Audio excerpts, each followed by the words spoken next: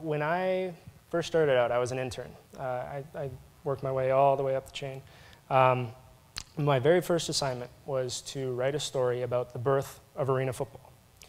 So I was given the phone number of Jim Foster, who was the founder, inventor of the game, and was told to call him. And I did about a 30-minute interview and finally got to ask my first question around the 25-minute mark, because Jim likes to talk. But he ran through the whole, from beginning to end of how arena football came to be. And as Mark stated, in 1981, he was at a major indoor soccer league all-star game at Madison Square Garden. And he was watching this indoor soccer game, and he thought, well, if they can play soccer indoors, they can play football indoors. So he was a promotions manager at the NFL at the time, and he pulls out this manila envelope from his briefcase and starts scribbling down notes and different diagrams for what it might look like. And eventually it became the blueprint for what became the Arena Football League. That manila envelope is now in Canton, Ohio, at the Pro Football Hall of Fame, where it belongs. It's a pretty cool piece of history. He ran through all the ideas that he had in his head, and how when he actually got to the putting on the game portion of it, they had all these extra supplies in the arena, that like a spotlight, and they had pyro. What are we going to do with these? Let's use them for player intros. So it was just kind of different things, using what they had at their disposal in the arena to put on an entertaining show. But eventually, around the 25-minute mark, he took a breath, and that's where I got to ask my one question for the interview, which was, what do you think is the legacy of the Arena Football League? And without missing a beat, he said, well, it's the League of Opportunity.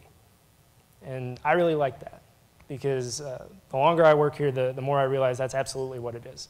You think about, there are what, 120 Division I college football programs out there? Every one of those programs has a quarterback, right? Then you think about how many Division II programs there are. Division III, NAIA, junior college. There are 32 starting quarterbacks in the NFL. That's it. Everybody has a backup. Not everybody has a third stringer anymore. So that leaves an awful lot of really talented college players without an opportunity to continue playing. And that's where the AFL kind of fills that void, because it's an opportunity to continue to get paid for your passion. This past year, we had 42 of our players, 15% of the league, get invited to NFL training camps. And that's pretty cool. Of those 42, 11 guys made opening day 53-man rosters, another 5 are on practice squads.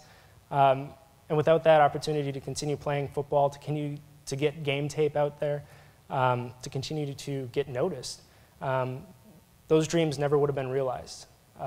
And that's a pretty cool thing for me to be a part of, because everybody comes to the AFL for one reason or another, whether it's to keep playing the game that they love, whether it's to get noticed by the next level, whether it's because they were at the next level and told they just weren't good enough, whether it's they screwed up their chance and now they're on their second or their last chance.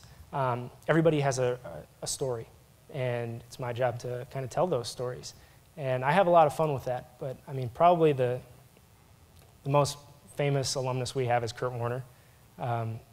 Kurt was in an NFL training camp. He was basically told he wasn't good enough. Came back down to Iowa, started working at a Hy-Vee grocery store, stocking shelves for $5.50 an hour. And that's when the Iowa Barnstormers called him. And 3 years in the AFL, eventually the St. Louis Rams called, offered him a contract. The next year, he was the league MVP of the NFL and the Super Bowl MVP. And about a month ago, it was announced that his life story is going to be made into a major motion picture. None of that would have happened without the AFL just giving him a chance. And it's been that league of opportunity, not just for players, but for countless others, coaches, executives. Jay Gruden, the offensive coordinator of the Cincinnati Bengals, star of Hard Knocks this year.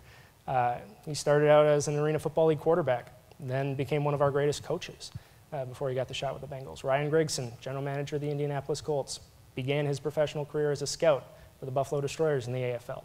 So it's provided opportunities not just for players, but coaches, general managers, executives to continue to stay involved with the game that they love, get paid for their passion, and just enjoy their work.